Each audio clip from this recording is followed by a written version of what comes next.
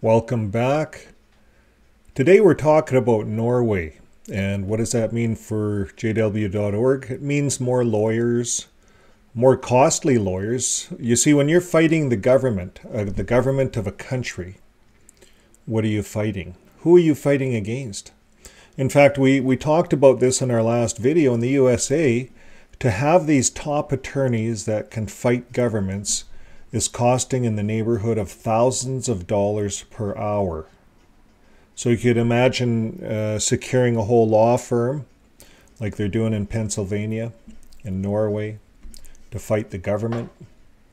Well, let's take a look and see what's happening, see how well that's going, and see who they really are fighting. Are they really fighting just the governments? Well, stay tuned and hopefully we'll have some answers to some of them questions. So let's look at jw.org and see, are they really fighting the governments, or is this just all fake news? Well, here it is. We have another exciting update regarding freedom of worship. As Jesus foretold at Matthew 10:22, we face much opposition. Jesus said, "And you will be hated by all people on account of my name." To assist Jehovah's people, we have recently established the Freedom of Worship office at the Central Europe branch. This headquarters department will coordinate our efforts to defend our worship in Europe. Now, you might be wondering, the work has been established throughout Europe for many years, so is this really needed? Yes, it is. For example, recently the government of Norway decided that Jehovah's Witnesses would no longer receive certain state benefits that are provided to all registered religions. Here to explain more about this is Brother Jørgen Pedersen. The authorities in Norway have threatened to remove our legal registration because of our scriptural beliefs and practices regarding disfellowshipping. In the future, various governments will challenge our freedom of worship.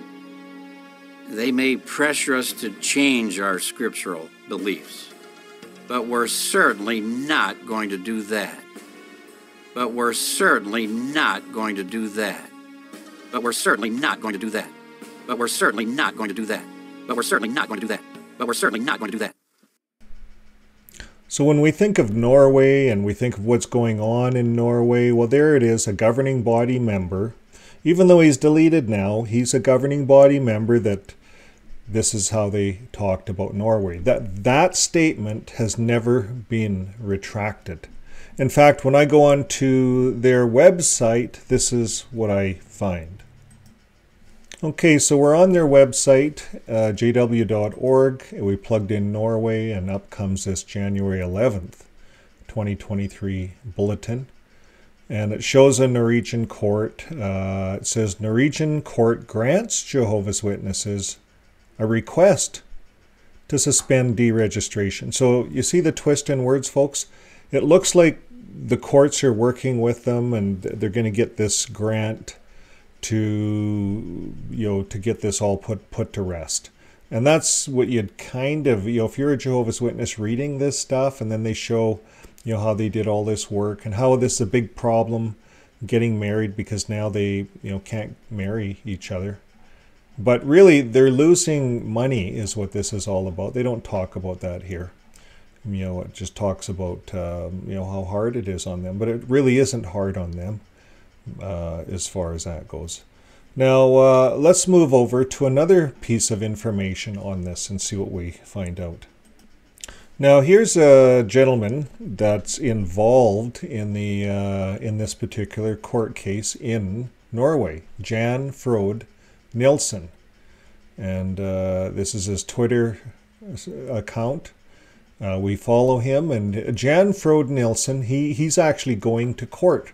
He's in the courtroom. This is first-hand information. So he says third loss for Watchtower in their fight their fight for a temporary injunction to stay registered in Norway while the main dispute gets handled for years to come And the Norwegian Supreme Court refused their appeal. Watchtower lost on all 3 levels of the Norwegian court. So that's what we see. Now, Jan Freud Nilsson also says this. He says, this also means that when the main case starts, Jehovah's Witnesses will already have been deregistered in Norway for almost a year. Their claim that their religious freedom has been ruined will be hard to take serious.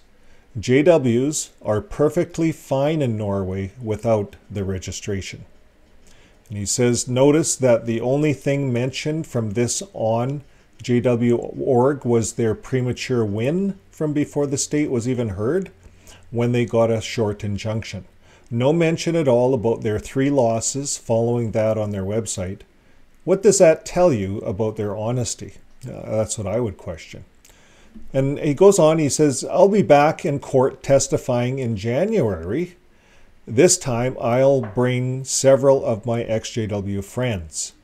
Bring it on, Watchtower. We've beat you in court twice. We will beat you again. And Ron Pomo pipes this article in, and he says, Jehovah's Witnesses demand money from Norway for the years they were denied government subsidies before they lost their religious registration. A trial is set for January 2024 for JW's lawsuit against the Norwegian. So right now they filed and they're demanding in Norwegian money 35 million in state subsidies for this year. So you tell me this is not about money. This is a big business that's having financial trouble. And if they lose in Norway, this can be a domino effect and go all the way around the world. They're already being looked at harshly in New Zealand. They lost the abuse and care. Australia, the original Royal Commission, they sucked there. And they exposed themselves. We're not the only religion. We're not the only ones. You know, Jackson sunk himself there.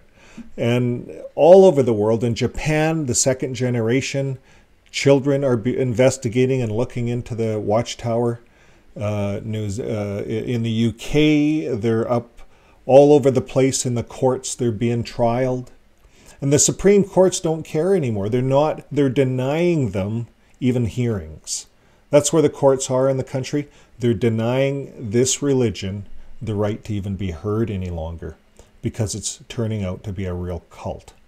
So there we have the rest of the story. Well, folks, stay with us and we will keep you posted on the next news updates on Norway. I don't think there should be any until January, but who knows?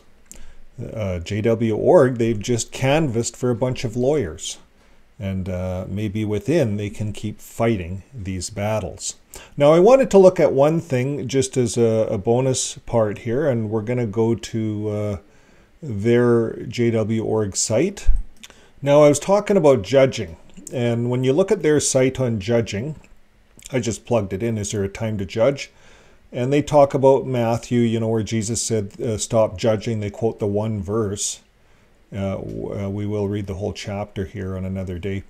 And then they go on to say, the Bible definitely indicates that within the congregation of God's devoted people, situations arise that require passing judgment. For example, elders may be called upon to judge fellow believers who become involved in serious wrongdoing, and then they go to Corinthians to list that out. And they must determine whether such wrongdoers are truly repentant and desirous of living in harmony with Bible principles. So the elders are the judges. And in case of unrepentant ones, elders must follow through on scriptural command, remove the wicked man from among yourselves. So you see, folks, this is why Norway wants to cancel this as a religion, because it's not a religion. So let's look at what the Bible says about judging. We're just going to go over to this screen. We just plugged in judge. And Ecclesiastes 12 and 14 says, for God will bring every deed into judgment with every secret thing, whether good or evil. Now, we're coming back and we're looking at how God is going to judge the Watchtower. How God is going to judge those 9 men that are controlling the Watchtower. God will bring every deed into judgment and every secret thing, whether good or evil. Now, how is God going to do that? Well, Matthew 7, 1-2 says, Judge not, that you may not be judged, for with the judgment you pronounce, you will get back. So with the judgment that Watchtower's done, it's kicked people out, it's shunned people. It's going to get that same type of judgment back, according to this scripture. If you believe in these scriptures, I do. And it says, and with the measure you use, it will be measured back to you. Matthew talks about that. You see, Watchtower doesn't talk about that. And they don't apply it to themselves. They apply it to everyone else out there, and it's okay, they say, for us to judge. We'll use our body of elders. They're our judge. Now, Romans goes on to say, why do you pass judgment on your brother? Or you, why do you despise your brother? For we all stand before the judgment seat of God. For it is written, as I live, says the Lord, every knee shall bow to me, and every tongue shall confess to God. Now, John 7:24 says, do not judge by appearances, but judge with the right judgment. So we don't want to look at people for skin color, clothing color. Do they have a tablet? Do they not have a tablet? You see, that's what goes on in the congregations. Now, Hebrews goes on, it says, we know him who said, vengeance is mine. The Lord will judge his people, it says. So now, all through the Bible, it talks, this is a kind of thing that it talks about when it comes to judging. So, yes, two other scriptures here. John, it says, for as the Father has life in himself, so he has granted the Son also to have life in himself. And he has given him authority to execute judgment because he is the Son of Man. Talking about Jesus Christ. So for most of us, we know that's what the Bible says. Now here's an interesting part. In Romans chapter 13 and verse 1 here, it says, let every person be subject to the governing authorities. You know, the governments that are over the lands, right? So it says there, for there is no authority except from God, and those that exist have been instituted by God. So now we're going to open up that scripture and see what it says here. Okay, so we have that opened up, and it says, let every person be subject. Now in verse 2 it says, therefore whoever resists the authorities resists what God has appointed, and those who resist will incur judgment. For the rulers are not a terror to good conduct, but to bad. Would you have no fear of the one who is in authority? Then do what is good, and you will receive his approval.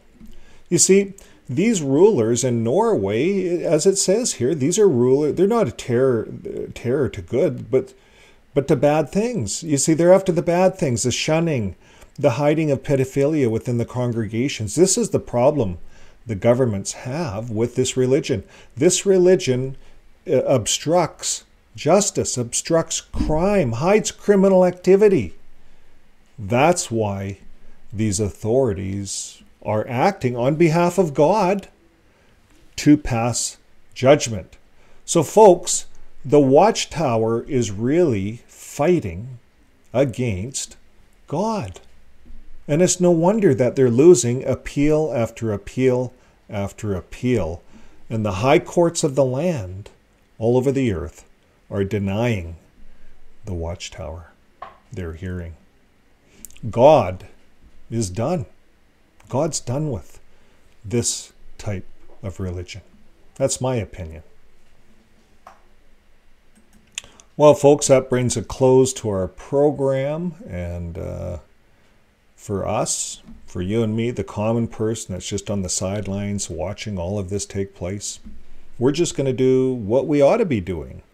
Just keep being good to our neighbors and helping people along the way and showing love. Isn't that what counts?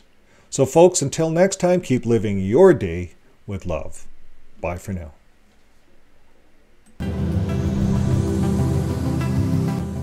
Oh, hello.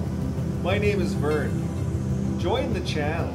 We cover JW World News, and we give you the rest of the story. Today, we're going to the Watchtower, and we have lives on Tuesday nights and Saturdays, and an excellent community.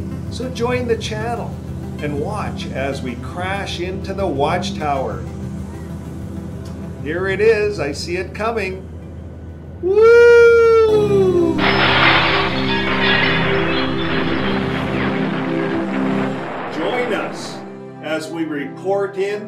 Watchtower.